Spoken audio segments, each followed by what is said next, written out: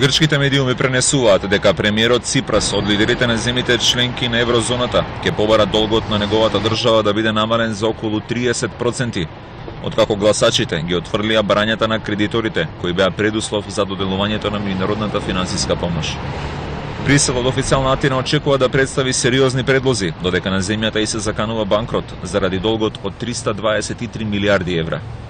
Банките во Грција ќе останат затворени во наредните 2 дена, а еден од главните грчки кредитори, Европската централна банка, го задржува притисокот врз грчките банки, откако неа донесе очекуваната одлука за зголемување на нивната ликвидност и бара тие да ја зголемат поддршката за заштедите на граѓаните. Η αβεβαιότητα, τι θα γίνει με το μέλλον κάποιων οικονομιών που έχουμε κρατήσει μέχρι αυτή τη στιγμή.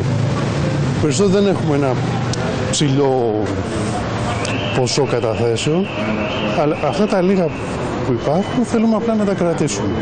Να διατηρήσουμε αυτό. Απλώς υπάρχει αυτή η αβεβαιότητα. Εγώ, για να είμαι ειλικρινής, δεν είχα δυσκολίες. Είχα κάνει και το λογαριασμό μου και δεν είχα και δυσκολίες.